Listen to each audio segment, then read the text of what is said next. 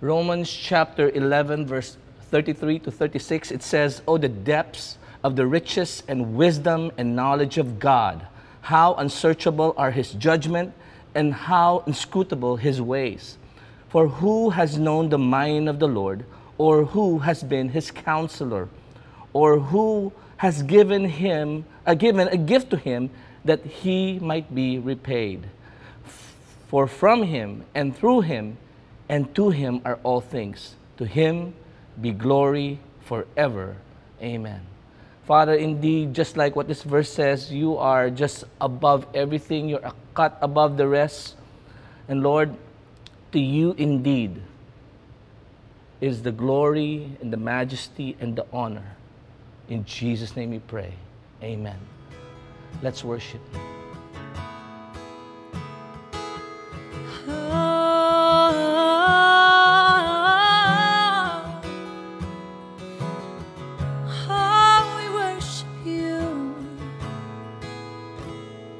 Majestic Creator, you're perfect in every way. The Alpha and Omega, how awesome are your ways. We bow down, we cry out, life giver, Redeemer, amazing is your grace.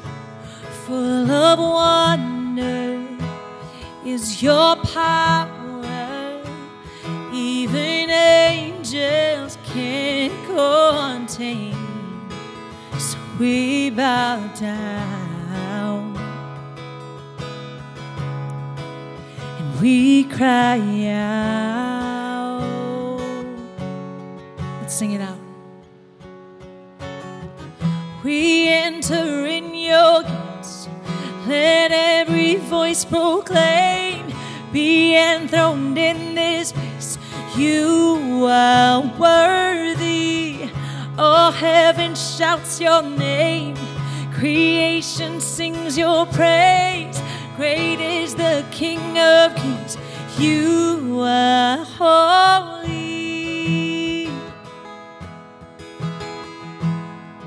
You're holy, yeah. Life giver, Redeemer, amazing is your grace. Full of wonder is your power, even angels can't contain. So we bow down, yeah. We cry out, oh. We enter in your gates, let every voice proclaim, be enthroned in this place. You are worthy. All heaven shouts your name. Creation sings your praise. Great is the King of Kings. You are holy.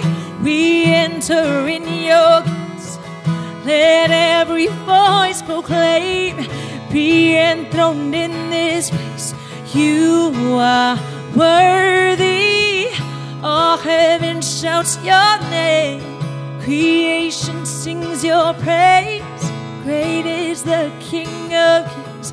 You are holy, holy, holy, holy, holy, holy, holy, holy, holy, holy, who was and is and coming.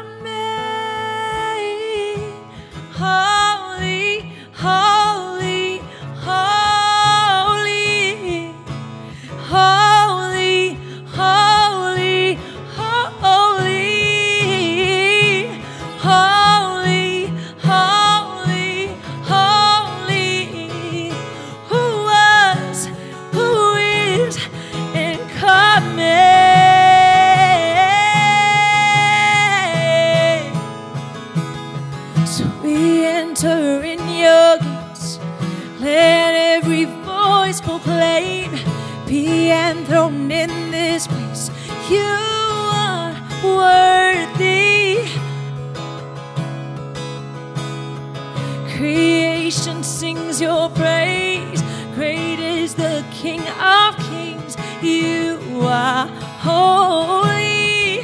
We enter in your gates. Yeah. Be enthroned in this place. You are worthy. All heaven shouts your name. Creation sings your praise. Great is the King of Kings. You are holy.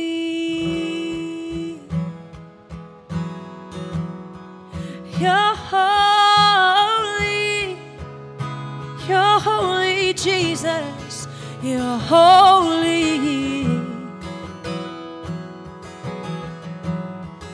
You're holy.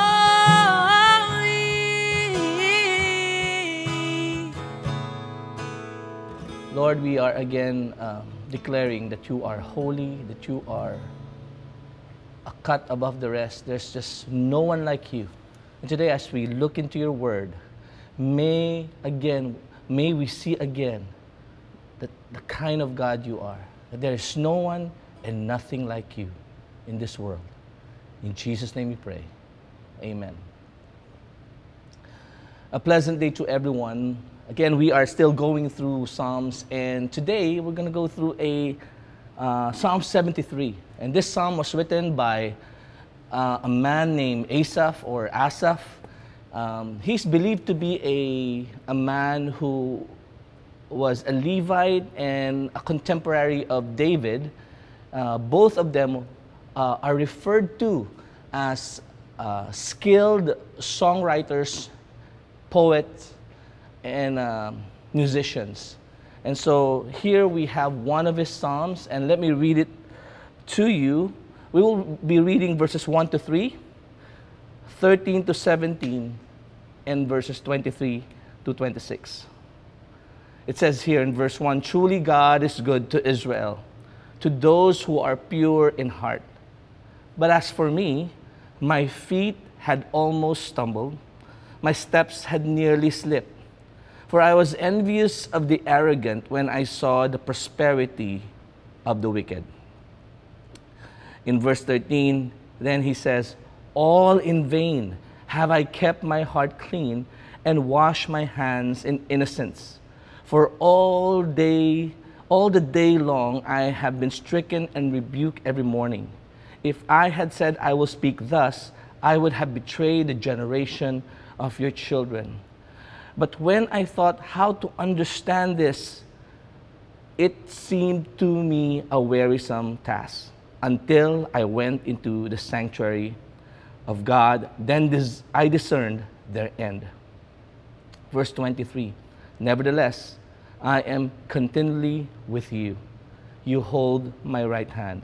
You guide me with your counsel, and afterwards you will receive me to glory. Whom have I in heaven but you? And there is nothing on earth that I desire besides you. My heart and my flesh may fail, but God is the strength of my heart and my portion forever." Now, there's not much that we know about Asaph, but I believe he has spoken in the psalm something that many of us are feelings, many of us are going through. And so it is my prayer that as we simply go through these verses, we will gain insight on how we should respond when there seems to be doubt. There seems to be things that are what we're seeing and what we believe about God does not coincide. When there seems to be injustice. And I believe that's what Asaph was talking about in these verses. That although he declared in verse 1, "Truly God is good to Israel." So that word, "truly God is good," is a confession of how sure Asaph is about the goodness of God. That God is indeed good. And although in the next verse, in the next line, he says this, to those who are pure in heart. Now, of course, because he's a Levite, I believe he was always in the temple court, in the sanctuary. He always sees people giving their sacrifices. And he was referring to that, to be pure in heart. That God is good to the pure in heart, to those who come to him day after day. You know, when I read this the first time, I said, wow, truly God is good, but He's only good to the pure in heart. Paano na ako? You know, with all of the impurities that I have in me. And the good thing is that although in the Old Testament they would go before God with sacrifices, they would go to the priests so that they would be purified. And again, being pure in heart does not mean you never have impurities. It only means that you are, in the midst of your impurities, you are purified. And in their case back then, it was the priest who does that, going to the temple, having yourself purified. But today, I'm so glad that as we look at the finished work of Christ, although we are so unworthy to receive the goodness of God, that truly that we have a God who is good, in His goodness, He sent His Son, Jesus Christ. And because of that, we who are full of impurities in our heart are made pure before Him. And thereby, we are able to receive His goodness. But in the midst of this confession about the goodness of God, Asaph saw something that caused him to almost let go of his relationship with God. In verse 2, he says, "But as for me, my feet had almost stumbled, my step had nearly slipped." You know, in other version, this said that he almost lost his foothold. This is a picture, whenever we talk about foothold, and even here, the picture of this is someone climbing up a mountain, or if you're someone who goes to a recreation place wherein there's this mountain climbing wall. That wall has foothold called, the thing where you put your hands and feet on are called footholds. And when you slip from that foothold, it will cause you to fall. So he was saying here that he was about to fall away from his faith. He's about to let go of his relationship with God. Even though he knew God is good. Even though in the first verse there was a confession of the goodness of God. He said this, "But as for me, my feet had almost stumbled." And in the next verse, he gives us the reason. He says this, "For I was envious of the arrogant when I saw the prosperity of the wicked." And I don't know about you, but when I read this, I could so relate. Na minsan, you know God is good, but so many evil are around us. So magtataka ka, you'd have this doubts about God's goodness. In fact, verses 4 to about verse 12 talks about Asaph's the injustices he saw. That there was something that he saw that did not correspond to the goodness of God. And that's why he was about to say, "I'm about to let go. All of that I'm seeing, I'm about to turn away. I'm about to slip. I'm about to fall away." But throughout this psalm, after he said all of this, this same psalm gives us Asaph's antidote to what he saw, to the seeming injustice, to the inconsistency seemingly of a world where a good God reigns. And this is what he says. The first antidote of Asaph to what he saw, to his anguish and to his situation where he's about to fall, he said this. First thing that's good about Asaph is this. In verse 3, the very same verse where he said he was about to fall because of the prosperity of the wicked, there's a key word there that helps us understand that it was not the wickedness or the injustice that was causing him to fall away. It was what? Let's read it again. "For I was envious." It was envy. You know what envy means? He was about to let go because of his envy, and then he enumerates all of the injustice. But if you understand the word envy, what he really means is, I'm not angry because of the injustice. I'm angry because the arrogant gets to get away with it. And envy means, I wish I was in their place. Meaning, if you think about it, Asaph understood that there's something in his heart that is really rotten to the core. That he first came before God and said, you know, I have to admit, all of this that I'm seeing, it's not because there's injustice in itself. And I know some of us may be angry about injustice, and it causes us to fight. But here we see, just like Asaph, maybe we should also look into our hearts first before we take a stand and think we're righteous, because of the impurities of our heart. You know, there are times that even when we do the right things, we do it with the wrong reasons and the wrong motives, especially when it comes to our heart. It's so deceitful. But here Asaph saw it, and he said, for I was envious.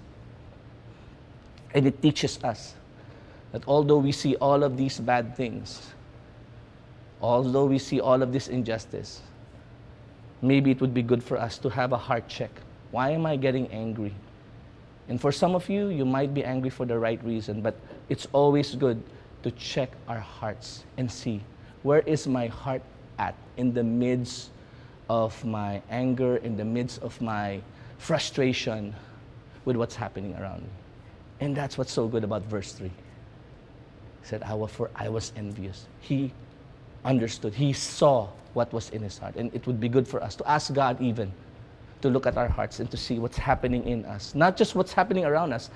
You know, bilis tang pansinin what's happening around us. But it's always good to ask God and really see what's happening in us. Kasi mas importante yung nangyayari sa loob natin kaysa yung nangyayari sa paligid natin.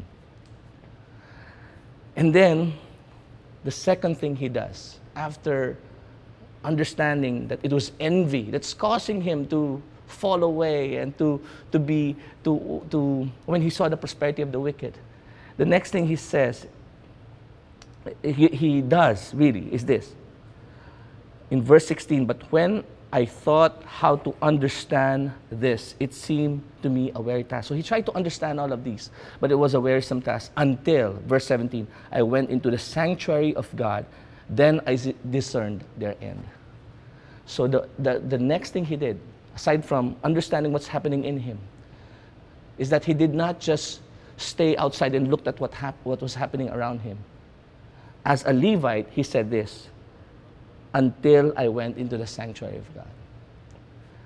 One of the antidotes for envy and even doubts and the anguish in our hearts. Here he says, until I entered the sanctuary, means worship. He worshiped God. And I believe as a worshiper himself, that helped him to focus not on the things around him, but in the God who is truly good.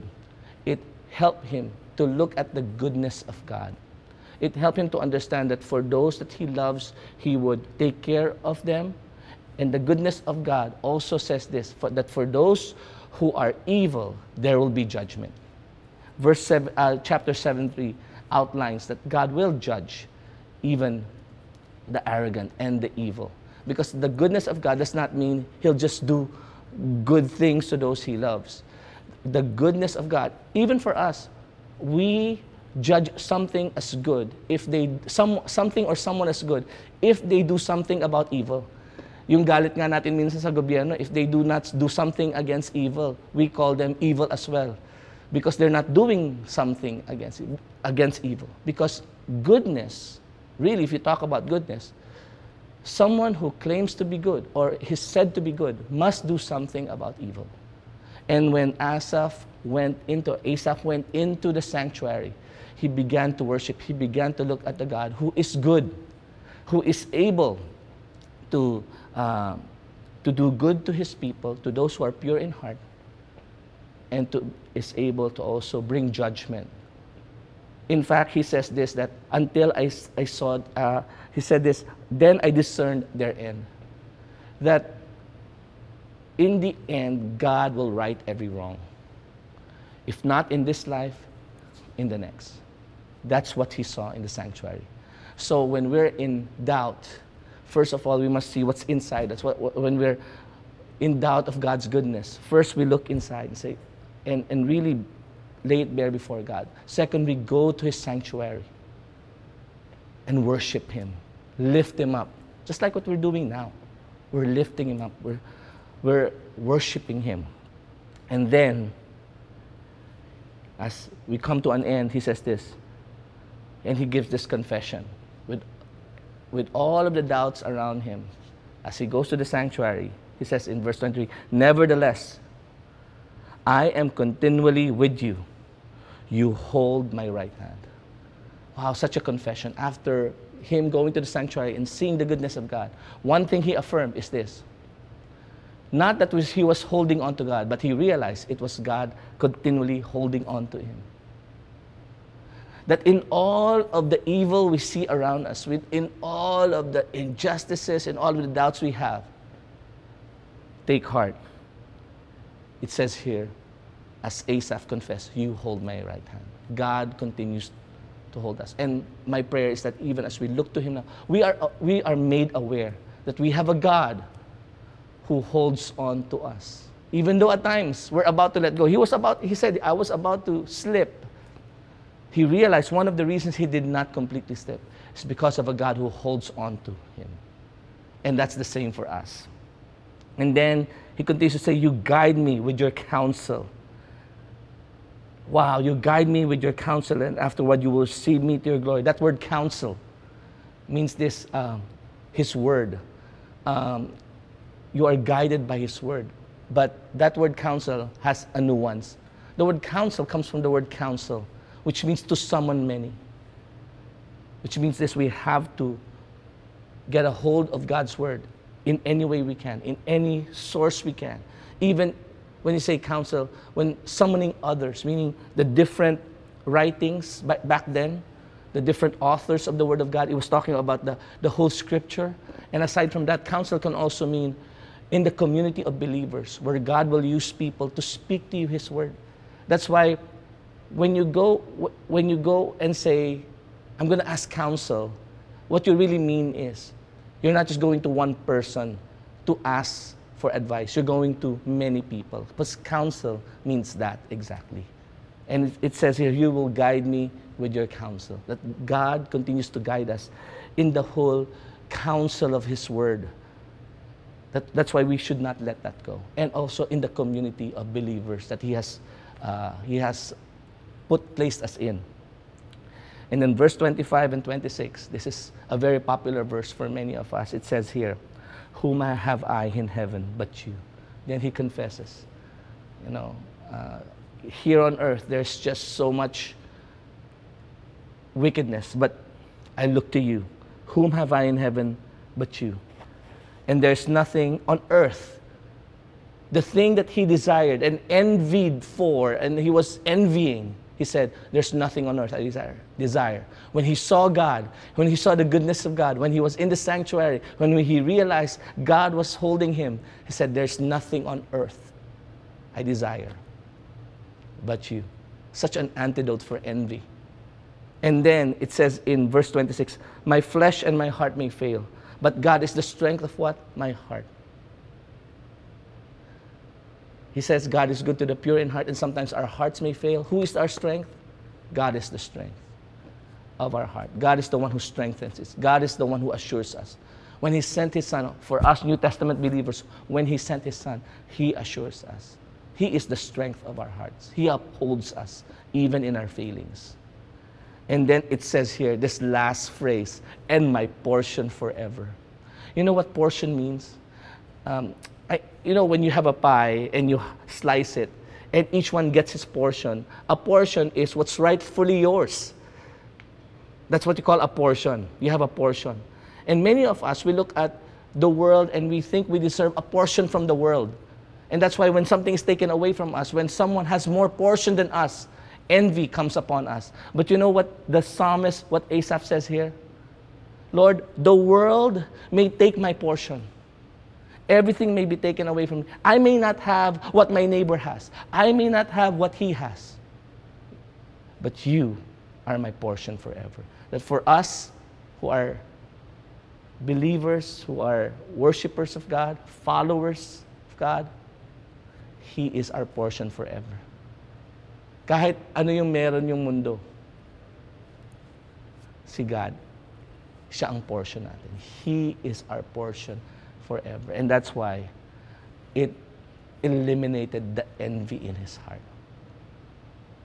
And this is my prayer for all of us, that in the midst of what's happening around us, may this psalm speak to us, strengthen our heart, and assure us that we have a God who is our portion forever. Let us pray. Father, thank you again for the assurance. Thank you for your word that is upon us. Thank you for this psalm that teaches us how to face life when there seems to be doubts and injustice and wickedness around us. Lord, help us continually to hold on to you. To thank you, Lord, that even as we look at this psalm, you assure us, God, that you are the strength of our heart. You hold us with your right hand, and that you are our portion forever. May you be glorified. In Jesus' name we pray. Amen. Let's continue to worship God.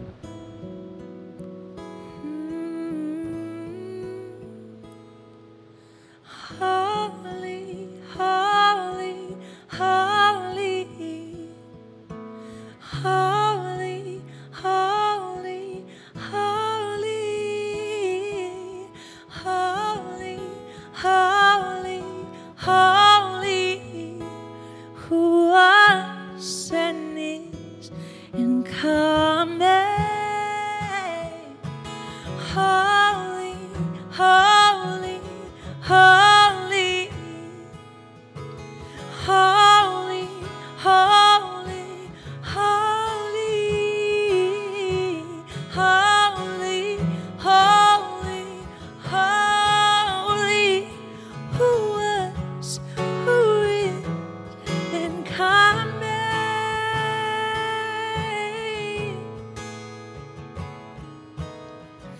We enter in your gates, let every voice proclaim, be enthroned in this place.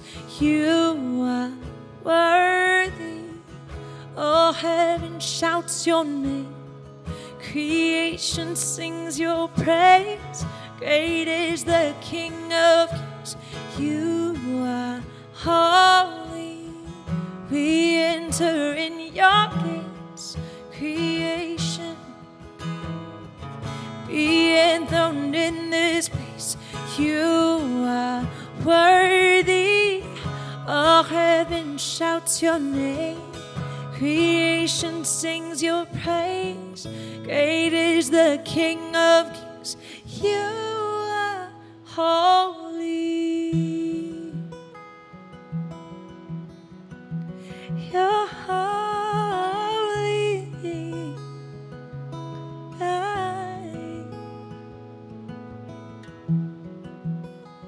Let me read again Romans chapter 11, verse 33 to 36. Oh, the depths of the riches and the wisdom and knowledge of God. How unsearchable are His judgments and how inscrutable His ways. For who has known the mind of the Lord, or who has been His counselor, or who has given a gift to Him that He might be repaid? For from Him and through Him and to Him are all things. To Him be glory forever. Amen. God bless you.